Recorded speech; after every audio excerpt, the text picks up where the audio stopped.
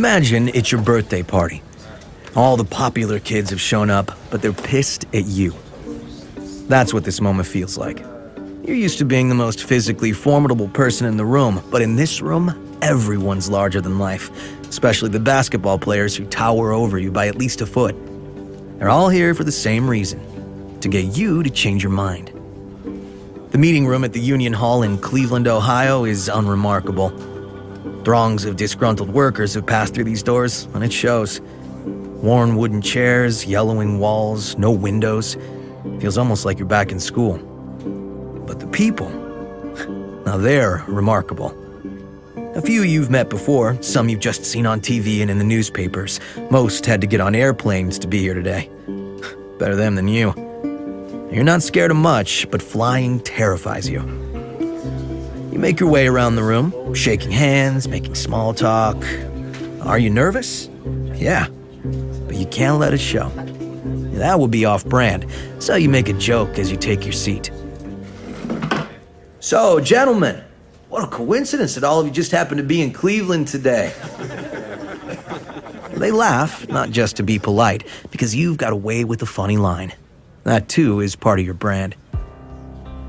Soon the discussion turns to why everyone's really here, the recent public stand you've taken against the U.S. government, and how it affects not just your future livelihood, but potentially theirs as well. See, there's an elephant in the room. A historic media deal that's in the works, and you're the big draw. If you don't change your position, this new revenue stream could go bye-bye for everybody. So yeah, no pressure. Isn't there some kind of compromise you can make? One of the men want to know. Give them something without having to go all in. I mean, lots of other people have done it. I'm just thinking of you here. You take a deep breath, look into his eyes, and smile. You don't really know any of these people, and yet this sensation is so familiar. All your life, people have wanted, no, they've expected certain things from you. Certain behaviors, certain attitudes, a certain tone. And you don't like it. No matter who's flown in on a jet plane to set you straight. Even if they're right. If you take the deal, everyone will move ahead, but you'll feel like you've compromised your beliefs. If you don't take the deal, your career will crumble to dust and you might end up in jail. He asks again. So what do you want to do? Everyone wants to know. Even you. The room falls silent and waits.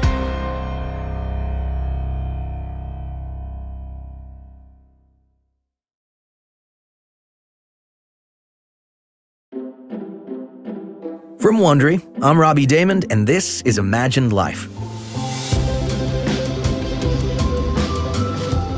On each episode, we'll take you on an immersive journey into the life of someone you may think you know, maybe even admire, or the opposite.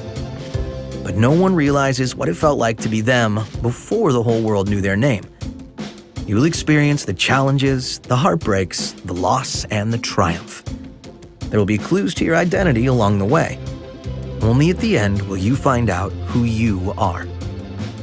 So sit back, let go, and imagine your life. Just a quick note before we get started, this episode has one scene of violence that might not be suitable for all listeners.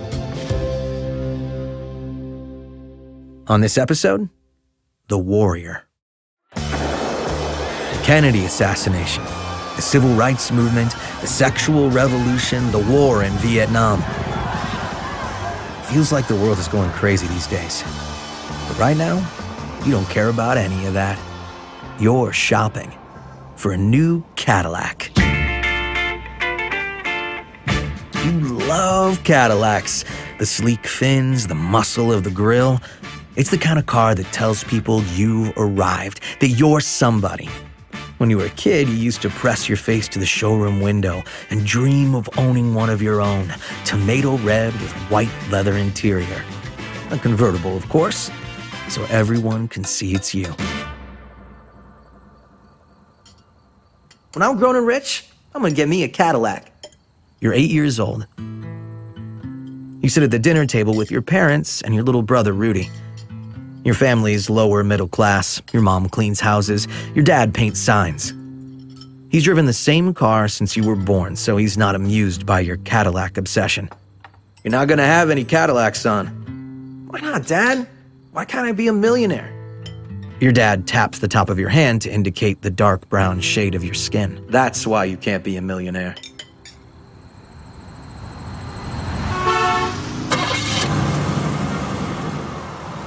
Guess I showed him, you think as you drive your sweet new caddy off the lot.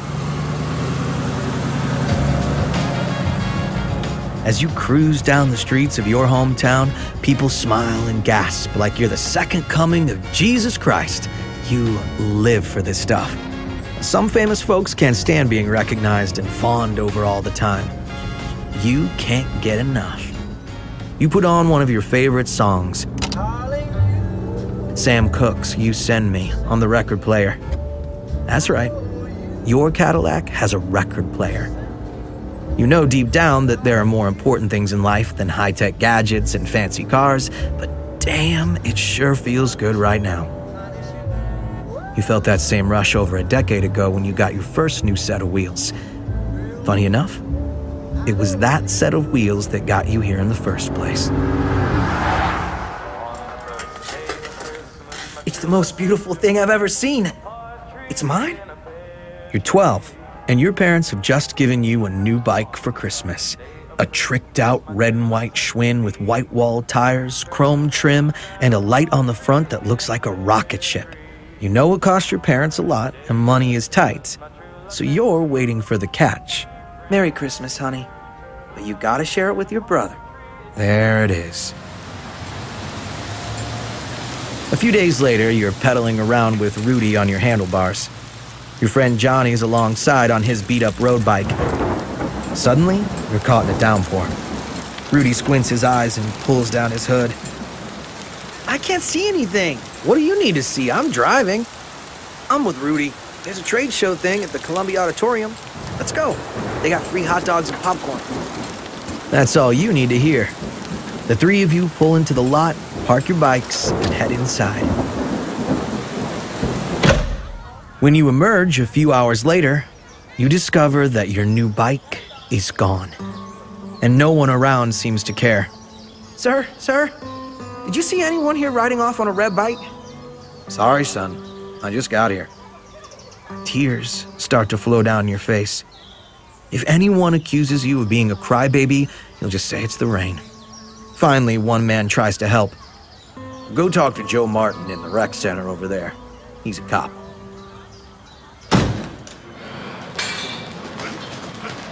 Turns out Joe isn't just a cop, he's also a coach, and when you first see him, he's putting a group of athletes through their paces. Young men like you, most a little older, grunting and sweating, trying and failing and getting up and trying again. You find the whole scene intoxicating. You almost forget the reason you came here in the first place. I could do this, you think. You desperately yearn for somewhere to shine, and you know school's not that place. You can barely fit in a desk chair for starters. No wonder it's so hard for you to sit still for hours on end. The worst, though, is the reading. Even when you try your hardest, the letters look all mixed up. But this, you think, I could do this. I might even be good at it. I could be good at something. You never do find your bike, but you leave with something better. Your ticket to everything. You become obsessed and focus on little else for the rest of the time you're in school. Girls? What girls? Parties? Not until they're being thrown for you. You train like a maniac. Instead of riding the bus to school, you race it, cheered on by your classmates inside.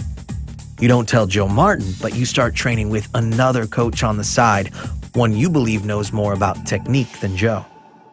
Your day looks like this. Get up, race the bus to school. Get through the day as best you can, try not to let on you're not understanding what everyone else seems to get.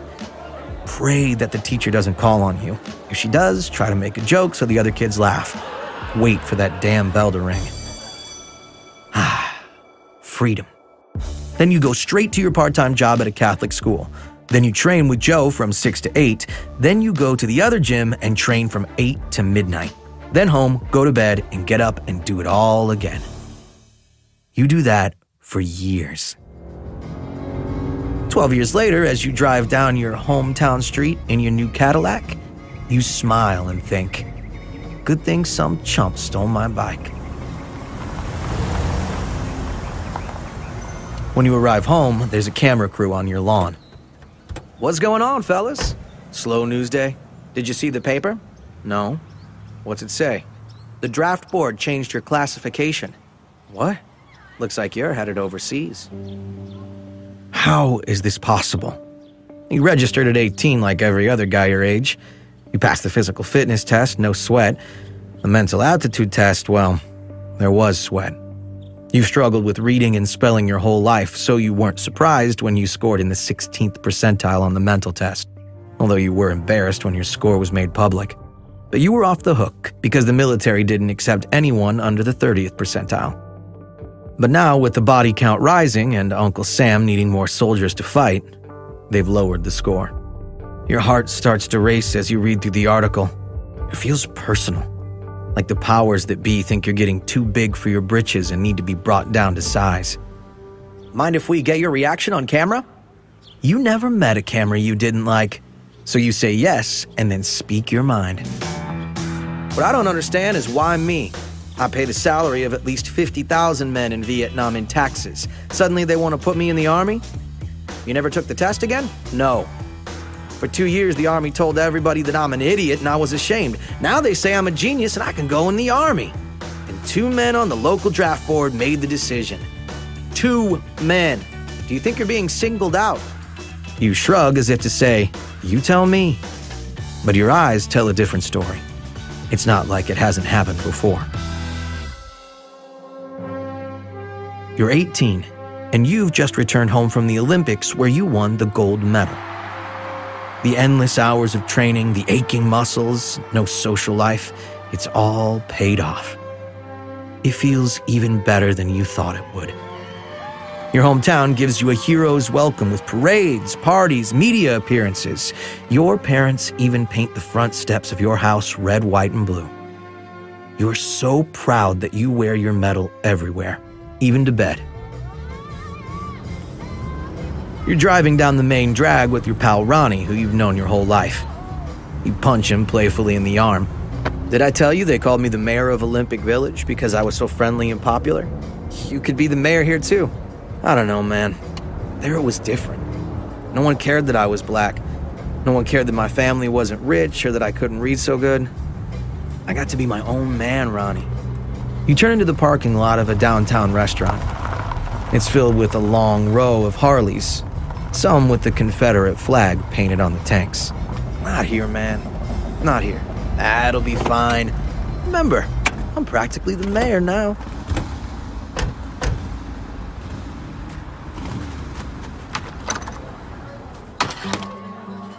You both take seats at the counter and order hamburgers and vanilla milkshakes. The waitress heads to the kitchen and returns a minute later with a nervous look on her face. We can't serve you here. You've been hearing that line all your life. The first time was when you were 5 and your mom took you into a dime store for a drink of water. Instead, a burly security guard escorted you both to the door. You cried the whole way home. But this time's going to be different. You pull the gold medal out from under your jacket and lay it back down on your chest. Ronnie smooths down the ribbons. He's as proud of that thing as you are. The waitress's eyes get wide and she skitters back to the kitchen. A few seconds later, you hear a man's voice bellow. I done told you, we don't serve their kind here. Your heart starts to pound so loudly you think it's going to burst out of your chest and land on the counter. 30 seconds ago, this place was a packed, bustling diner. Now you can hear a pin drop. For years, this moment will pop into your head every time you go to a new restaurant. At random times, too. At a press conference, before sleep. You'll run through all the retorts you wish you had said, always ending with, "You should be ashamed." But today, the words won't come out. And you're the one that leaves feeling ashamed. As you and Ronnie ride home in silence, you promise yourself to never roll over like that again.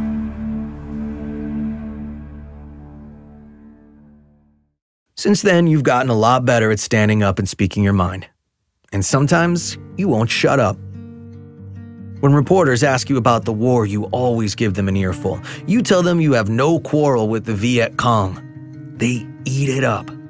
You apply for conscientious objector status. Tell Uncle Sam to fight in a war is against your religion. A religion you converted to a few years back that encourages people to find power within themselves. Your objection is heartfelt and true. It's also true you don't believe in flying 10,000 miles to drop bombs on brown people in Vietnam when black people in the US are treated like second-class citizens. You tell the reporters that too. The government rejects your request. They say your objections are racial and political and have nothing to do with religion, and they use what you said in the press to justify their decision. Now the clock starts ticking. Your induction ceremony is set 2 weeks from today, and then they'll ship you off to basic training where it will be screaming drill sergeants, followed by a long plane ride to the jungle with no guarantee you'll be coming back.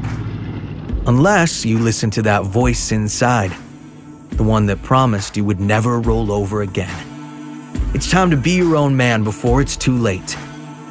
You're 25 years old.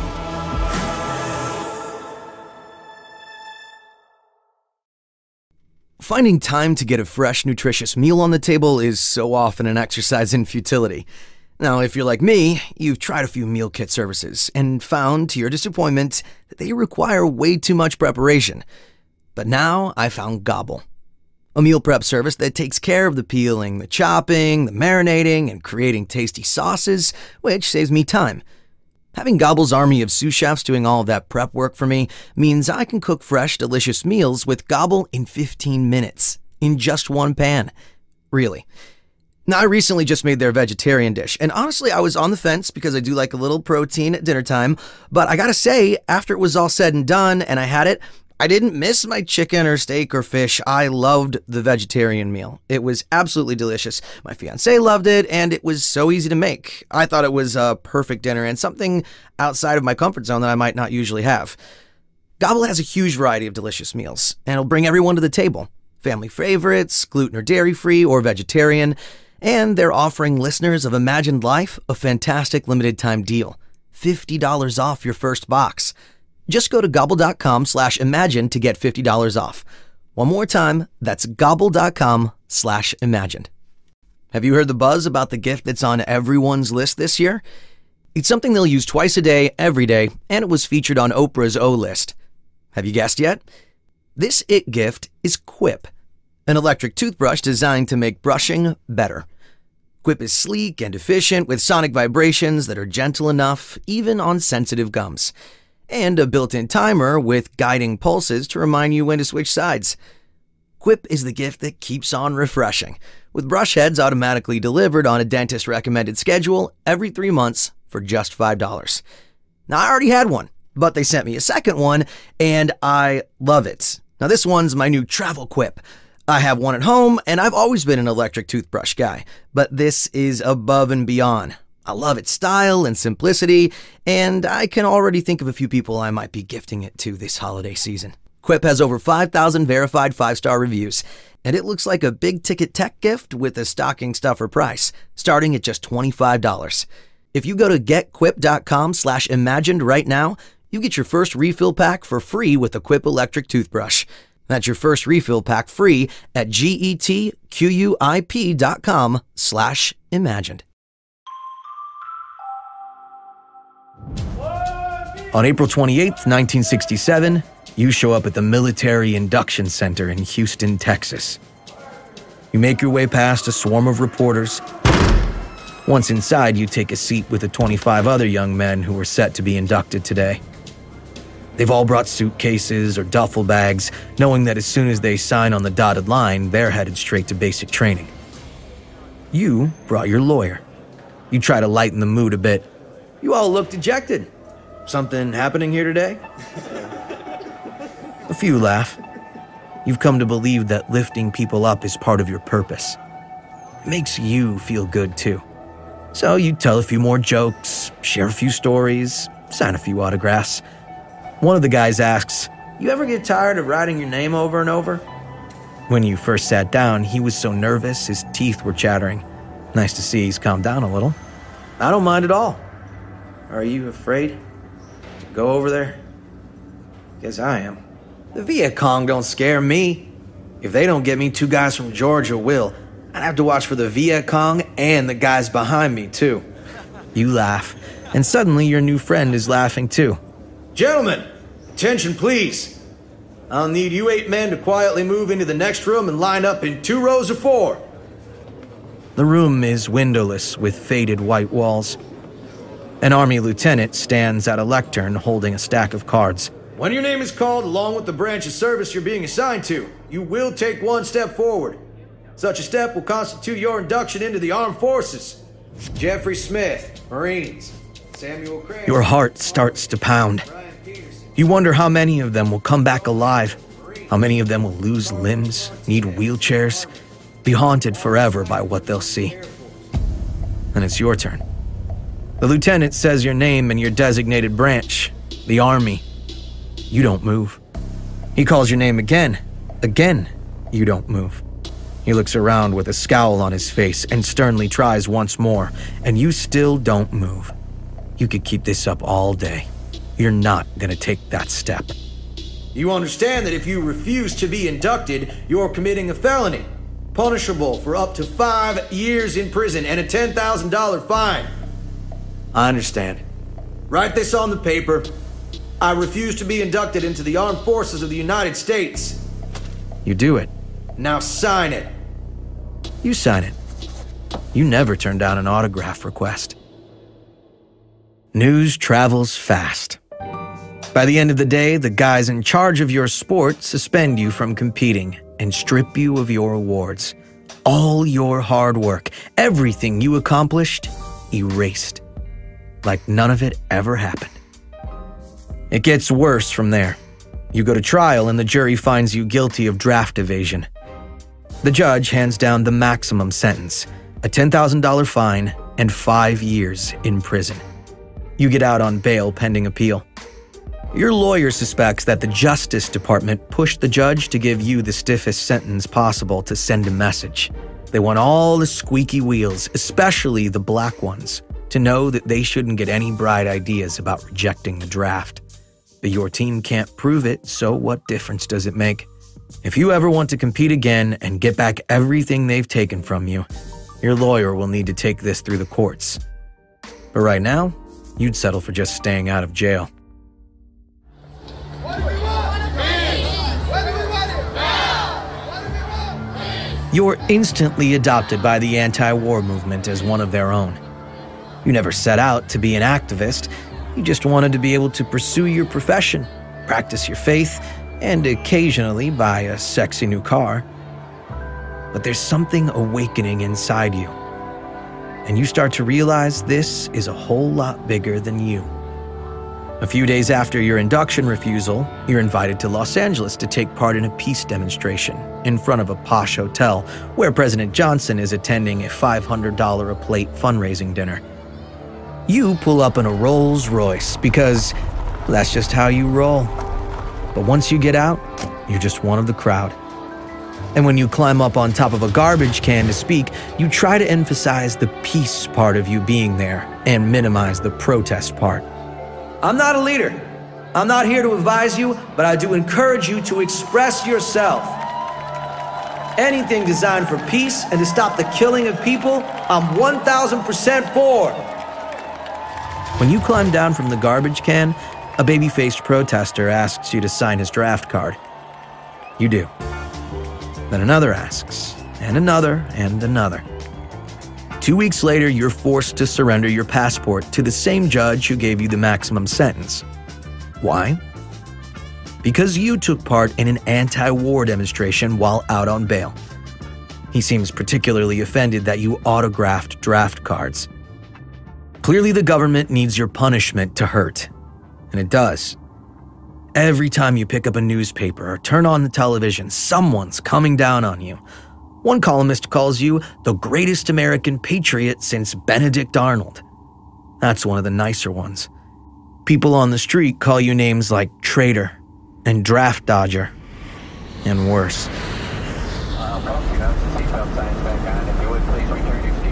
One day you're flying home to Chicago and the plane hits a patch of bad turbulence. It's already your worst nightmare. You're the guy who once took a parachute onto a commercial flight after all. But then the woman across the aisle from you starts waving her Bible around, pointing a shaky finger right in your face. God is punishing us because you're on this plane. You turn your back on the true Christian God, and now he wants you off this plane. Not as bad as I want to be off this plane, you think. But this time you say nothing. You try to stay strong. Remind yourself that being tested is part of your faith. But there are days, when you wonder if you're strong enough to survive the storm. You agree to a secret meeting with a high-powered politician in a hotel room in Chicago. You walk into a cloud of cigar smoke. You can barely make out the guy's ruddy face as you shake his hand. He cuts right to the chase. Every politician in this country wants the same thing: to see your ass in jail. No one with any power is going to lift a finger to help you. I'm aware of that. I feel it every day. Don't be a fool. I'm giving you the perfect deal. You tour around, do some appearances, boost the morale of the soldiers. You won't even have to pick up a weapon. All you have to do is sign on the dotted line. He hands you an application. It says Special Services at the top. This type of deal has been proposed to you once before in a worn-down union hall in Ohio. But this is the first time you're seeing it all official, in writing. If you take the deal, everyone will be happy. Your parents, your coaches, sports writers, diner waitresses, even the commissioners who banned you from playing your sport. It's your get-out-of-jail-free card. Just sign it. What do you say? The room falls silent and waits. It feels eerily familiar. And then you tell him what you told all those pro athletes in Cleveland 6 months ago. No. I will not participate in this war. The congressman's face turns red. You agreed before you came! I agreed to meet with you. But I didn't agree to be a part of this war. It goes against my religion, and I can't have people thinking I'm for it. Even a little.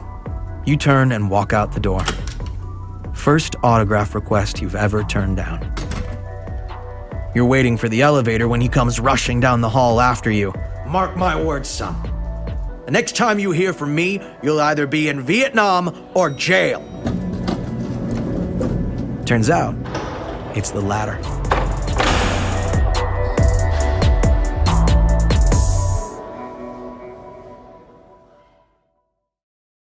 This episode of Imagined Life is brought to you by Ancestry. No other test brings family stories to life like Ancestry DNA. With over 350 region results, 2 times more than any other DNA test, Ancestry helps you learn a more complete story of you. And it certainly did for me. Now, when I decided to take an Ancestry DNA test, I thought I'd get a breakdown of my ethnicity. I did, and that was really cool. What I didn't expect was to see a breakdown of the migration patterns of my ancestors over time. I've got a centuries-long visual picture of where my ancestors came from. It's completely mind-blowing. I'm a new dad, and there's something about the process of becoming a parent that makes me want to get a better picture of my DNA story. Now I can share that with my daughter. It's truly one of the coolest things I've ever done. I recommend it to everyone. Want to take your own journey of discovery? Go to Ancestry.com/imagine to get your kit today. For a limited time, it's on sale for $59. It's the perfect gift for the perfect price. Give the gift of discovery to yourself, or share it with those you care about the most. That's Ancestry.com/imagine.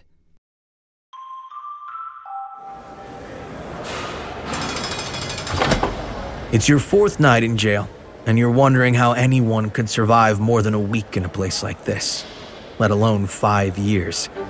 No, they didn't get you for draft evasion. That case is still pending. It's actually something much stupider, a minor traffic violation from years ago that you just totally blew off. Then last week, you get pulled over for speeding, and what do you know? There's a warrant out for your arrest. That's how you end up in the slammer. You've been assigned to deliver meals to the inmates on death row. As you enter their cell block, the smell of feces and urine is so bad you almost gag. You roll the cart up to the first cell. The prisoner looks up at you. His eyes go wide with recognition, and then he nearly falls to the ground laughing. Well, look who's serving the dinner tonight. Glad to see you haven't lost your sense of humor. You gotta laugh, right? Otherwise, you'd never stop crying. They finally get you for draft dodging? Nah, an old traffic violation I never took care of. 10 days. So, this is like your practice run for the big one. Don't say that. You're gonna jinx me. That night, back in your cell, you lie awake on the lumpy bed. You think of your new wife and your baby girl who's less than a year old. She's just starting to toddle around the house. What'll happen to them if you're locked up for 5 years? How do you explain to your child who needs her daddy that you're going to jail for doing what you believe is right? It takes you hours to finally drift off. When you wake up the next morning, the guard tells you that a local judge has declared a Christmas amnesty for the non-violent offenders in the block. That include me? Barely. The judge had a hard time getting you off. Threats on his life, threats against his family. I don't know if you know this, but a lot of people out there hate you. Oh, I know it. Even though your career is over, you still have to pay the bills. So you start doing speaking engagements, most of them at colleges. Your dyslexia makes it a challenge at first, but you get better with every speech. You're even able to turn something painful from your past into a big laugh line. A young black man goes into a restaurant. The waitress says, "I'm sorry, we don't serve Negroes." The black man says, "That's fine. I don't eat Negroes. I just want a hamburger." The young people that come to see you are against the war too. And those numbers grow as the months go on. But to the government, you're still public enemy number one. When you get really hard up for cash, you agree to star in a Broadway musical. The show's called Buck White, and you play the title character, a fast-talking firebrand activist with a long beard, an afro wig, and a big 11 o'clock number called Mighty Whitey. The show closes after 7 performances. That's showbiz. It's 1970, and as your case continues to meander its way through the courts, fear and doubt start to set in. Even if you were cleared to compete again tomorrow, you worry that you won't be able to get back to where you need to be physically. That fire in your belly that's always been there, the one that pushed you to be number one, to dream of that Cadillac, to lift people up, now it's barely a spark. On one particularly dreary day, you tell an interviewer you're retiring. "I don't need no prestige at beating up nobody. I'm tired. If I retire now, I'll be the first black champion that got out that didn't get whipped. Fighters are just brutes that come to entertain the white people." Since you started at 12, boxing has been everything to you. And yet, even while you excelled at it, there's been something about it you resent. For years, you had a recurring nightmare. You're one of 2 slaves fighting bare-fisted on a plantation as your masters smoke fat cigars and wait for the bones to break, the blood to start flying. You always wake up in a cold sweat. So you resolved from the start to be a different kind of fighter. You do your own talking, defer to no one. You were going to be your own man, inside the ring and out. That's exactly what you did, and you did it spectacularly. But that's all over now. After all the years of fighting, you're just plain tired. It's a warm morning in June 1971. You pull up into a small market near your home in Chicago to buy orange juice. You're walking back to your car when the store's owner comes running after you. "Hey, champ, I just heard on the radio. The Supreme Court said you're free, and it was a unanimous vote." You drop the juice and let out a whooping sound that can be heard from miles around. You've had some pretty sweet victories in your day, but this victory, after this long, long fight, will always be the sweetest. You go back inside and treat everyone in the store to orange juice. The store owner taps his cup to yours. So you're gonna fight again, right, champ? The retirement stuff is just talk, right? You just smile. It's a few hours before your big comeback fight at Madison Square Garden. A thin, soft-spoken old man is brought to your hotel room by one of your crew. He says his name is Judge Aaron. I saw Martin Luther King before he was murdered. He told me to come and see you. He said you wouldn't let people forget me. The man opens his shirt and shows you where the letters KKK have been carved into his skin. Then he undoes his pants and shows you the scars from where he'd been brutally castrated. You can't form words. Come on, Chip. We gotta get to the garden. Just a minute. I'll be right there.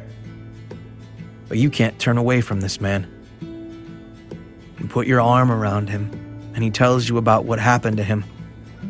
How he was attacked on the street by 7 white men while walking to the store to buy bread. The last thing he says is, I just didn't want to be left lying in the road.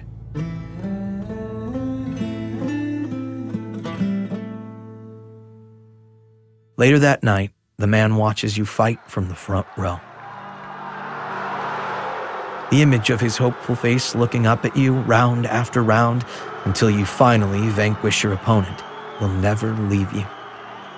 3 years in exile have taken their toll on you physically, but you know now that your strength comes from all the Judge Aarons out there who believe in you. And you're not going to leave them lying in the road.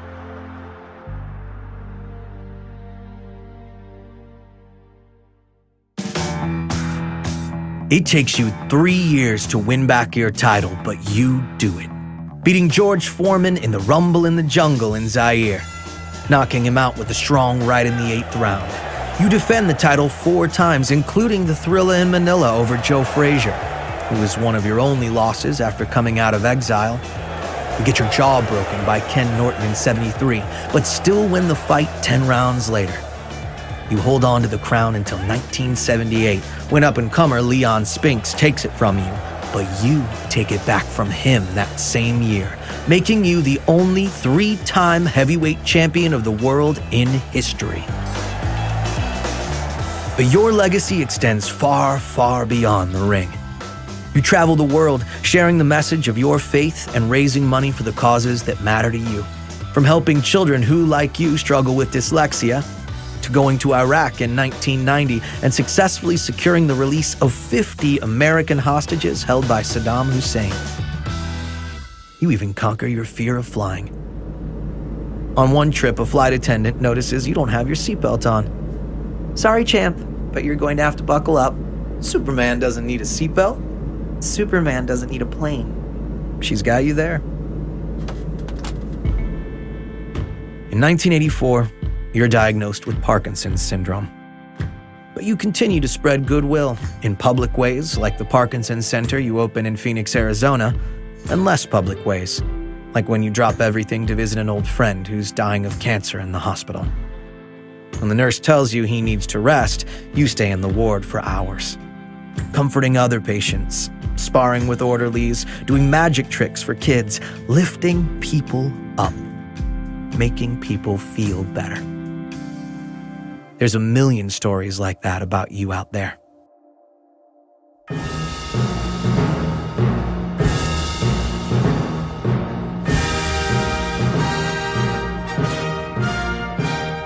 There's not a dry eye in the stadium or in the world. When Parkinson's tremors be damned, you light the torch at the 1996 Summer Olympics in Atlanta. It's a true full-circle moment, not only for you as a returning gold medalist, but for a nation who had once turned their back on you, but now see you as a true American hero. In 2005, you received the Presidential Medal of Freedom from President George W. Bush. This is a man who once fought more than 10 rounds with a fractured jaw. The real mystery, I guess, is how he stayed so pretty.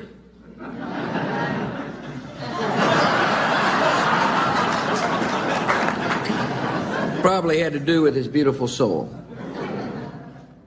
After giving you the medal, Bush raises his fists playfully as if to spar, but you don't play along. Instead, you raise a finger to your head and twirl it as if to say, "This dude is crazy." The crowd eats it up. Still your own man, even in the White House. You die in 2016, at the age of 74, of septic shock as a result of a respiratory infection. Your loved ones are nearby. You have a lot of loved ones.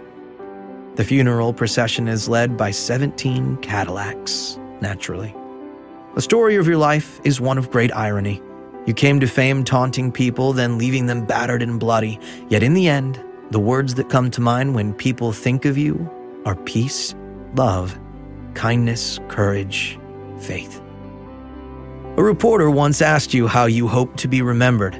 Your response was quintessentially you. I'd like for them to say he took a few cups of love. He took 1 tablespoon of patience, 1 teaspoon of generosity, 1 pint of kindness. He took 1 quart of laughter, 1 pinch of concern, and then he mixed willingness with happiness. He added lots of faith, and he stirred it up well. Then he spread it over a span of a lifetime, and he served it to each and every deserving person he met. You are not Cassius Clay Jr., though you used to be. You left that name and its roots in American slavery behind when you converted to Islam in 1964. That year, you took a new name. Translated from Arabic, it means worthy of all praises and most high. You float like a butterfly and sting like a bee. You're the one, the only, Muhammad Ali. I hope you enjoyed this episode of Imagined Life. If you did, please subscribe right now on Apple Podcasts, Spotify, Google, Wondery.com, or wherever you're listening. If you're listening on your smartphone, tap or swipe over the cover art of this podcast where you'll find a link on the episode notes and some offers from our sponsors. Please support our show by supporting them. We use many sources for our stories. One source we found very helpful for this episode was Ali, A Life by Jonathan Eag. It has many stories and details about Ali's marriages, his conversion to Islam, and those unforgettable boxing matches. We also highly recommend Ali's autobiography, The Greatest, co-written by Richard Durham. If you like what you're hearing, we'd love you to give us a 5-star rating and tell your friends to subscribe. Another way to support us is to answer a short survey at wondery.com/survey. And a quick note about recreations you've been hearing. In most cases, we can't know exactly what was said. Those scenes are dramatizations, but they're based on real historical research. I'm your host, Robbie Damon. Dennis Hensley wrote this episode. Sound design is by Jeff Schmidt. Audio assistance by Sergio Enriquez. Theme music by Breakmaster Cylinder. Imagined Life is executive produced by Stephanie Jens and Marshall Louis, and created by Hernan Lopez for Wondery.